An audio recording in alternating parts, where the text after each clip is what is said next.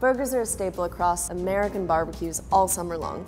That said, a lot of people don't know how to make the best burger ever. That's where we come in. We're going to show you how. A great burger requires great, high-quality meat. You want to make sure that you have the right proportion of fat content. We'd recommend going between 70-30 to 80-20. Any blend in that range has just enough fat to keep the burger together, juicy, and flavorful. You also want to know how much meat to get. If you're making a diner-style burger, it's about 4 ounces of meat per person. If you're making a pub-style burger, it's about 8 ounces of meat per person. Last but not least, you want to know what cuts to put in your ground beef blend. The most common cuts are chuck, short rib, and round. We'd recommend talking to your butcher and seeing what they have on hand and what they'd recommend. If you don't have a butcher on hand, most grocery stores will offer a pre-made burger blend, or you can go for one of the ratios we mentioned. It's really important that you're only buying meat that is USDA inspected. Now that you know what meat to buy, we're going to go over 2 recipes for how to make a diner-style burger and a pub-style burger. First up is the diner-style burger, also called a smash burger. This is always done on a griddle, cast iron, or a skillet. First, you're going to divide your meat into 4-ounce portions. If you don't have a scale, this is about the size of a tennis ball. Heat a skillet or a cast iron pan over high heat. When it's just about to smoke, add a bit of oil. Now you're going to take the 4-ounce ball of meat and generously season it with salt and pepper. Emphasis on the generous. Place the seasoned side of the meat directly into the pan. With 2 spatulas, you're going to smash your burger down into a patty. You want to make sure that the patty is pretty flat so that it can get a nice, even crust. You cook it for about 1.5 minutes to 2 minutes, and then flip and cook it for another 1.5 minutes to 2 minutes. If you're into a cheeseburger, as soon as you flip, that's when you add the cheese.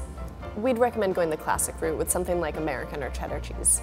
Use a thermometer to make sure that the meat is cooked to 160 to 165 degrees. Now that your patties are done, the next easy upgrade is to toast your buns. Brush your buns with melted butter and then place them on the hot pan. This will go really fast. It'll take between 20 and 40 seconds until your bun is toasted. We'd recommend going with any type of soft bun to contrast the crispy exterior of a smash burger. The order of how burgers are stacked is often debated.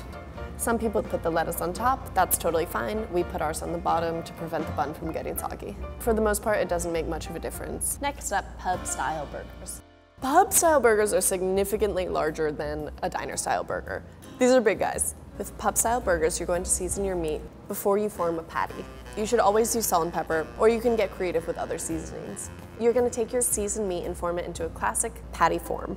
Once the grill is preheated, add the patty and cook it without moving for 3 to 4 minutes. Flip the burger over and cook it for an additional 3 to 4 minutes. If you want to add cheese, make sure to do this when you're 2 minutes away from being done. You can still stay classic with American or cheddar cheese, but this is a great time to add blue, Gruyere, or any other type of cheese you want. Similar to diner-style burgers, you can toast your buns on the grill. Brush them with butter or oil and place them on the grill for 20 to 40 seconds. A heftier pub-style burger requires a stronger bun, like a brioche or Portuguese bun. Pub burgers are great for getting fancy. We did a classic combination of arugula, blue cheese, and caramelized onions.